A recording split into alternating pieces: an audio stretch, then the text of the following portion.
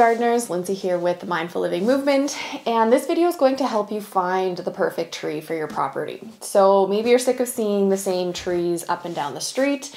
Maybe you're looking for something really drought tolerant, something that isn't super fussy with watering, or there's a specific sort of style or aesthetic that you're looking for your space.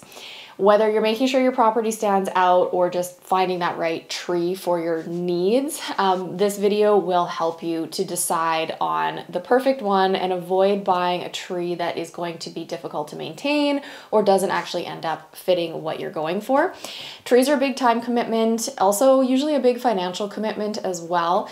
And so I'm going to help you get really clear on what it is that you want, help you make the right decision, help the process go much faster, and make sure that you don't regret buying the tree that you purchase.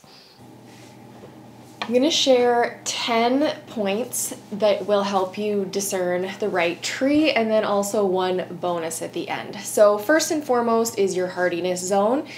Do a Google search, find out what your hardiness zone is, and then make sure that the tree or bush, shrub that you're purchasing is going to be able to thrive in that environment. Secondly is soil type. Find out what kind of soil that you have and make sure that you find a tree that is suited to that. You don't want to go and stick a tree that doesn't like moisture into a low place where water likes to sit. You're going to end up just having lots of problems. Something that likes a well-draining soil would be great for, say, like a sandy soil, but not clay. If you also can test your soil to find out if it is on the more alkaline or acidic side of things, certain trees have a preference. Also, if the tree suckers, so meaning that it pops out new little babies from its main base, this could be a problem. Things like lilacs, your common lilac puts out a lot of suckers, but there is a lilac variety like a villosa lilac that is a very low suckering. It almost doesn't put out any at all, which can be really nice for more urban spaces, whereas something that suckers would be better maybe for a rural one. How many seeds does the tree drop, or does it drop any at all? I have a previous experience with elm trees dropping seeds all over my garden, and it's a lot of work, not very much fun, so you will maybe want to avoid that.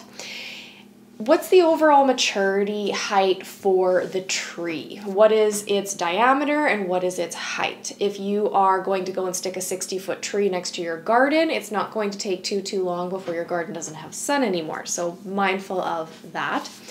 How fast a tree grows. So you can look for, usually they categorize them as fast, medium, or slow growth. And you can sometimes find it'll say things like grows 12 inches within a year or 3 inches, 6 inches within a year.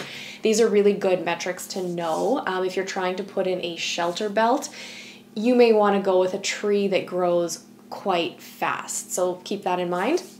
What kind of rooting structure a tree has is really important. So whether it's a fibrous or a taproot, you want to be very careful that you don't go and put a fibrous rooting plant tree next to your foundation of your house, your sewer line, your water lines.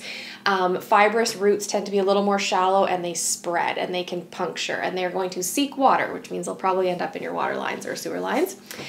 And there is a big myth that whatever sort of branching structure a tree has, that's how it roots. Be very careful, do your research. They don't always follow that.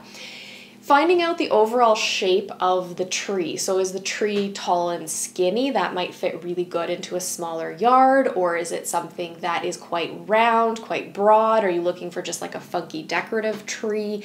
Find out what its overall growth habit is, and know that it's always going to try and seek that.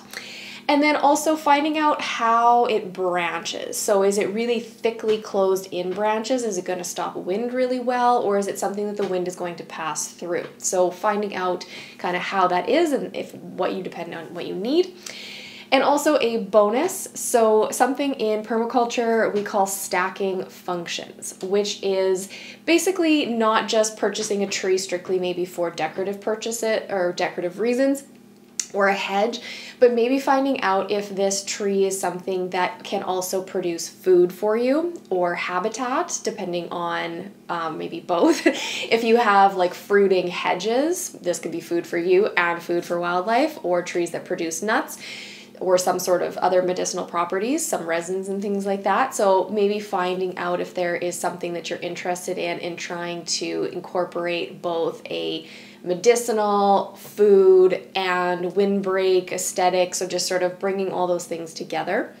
This is going to help you out a lot.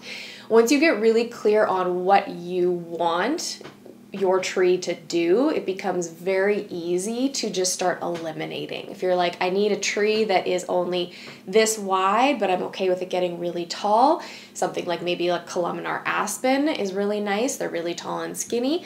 If you are needing something that is maximum maybe like 10 to 15 feet tall, you may want to consider something more of a hedge.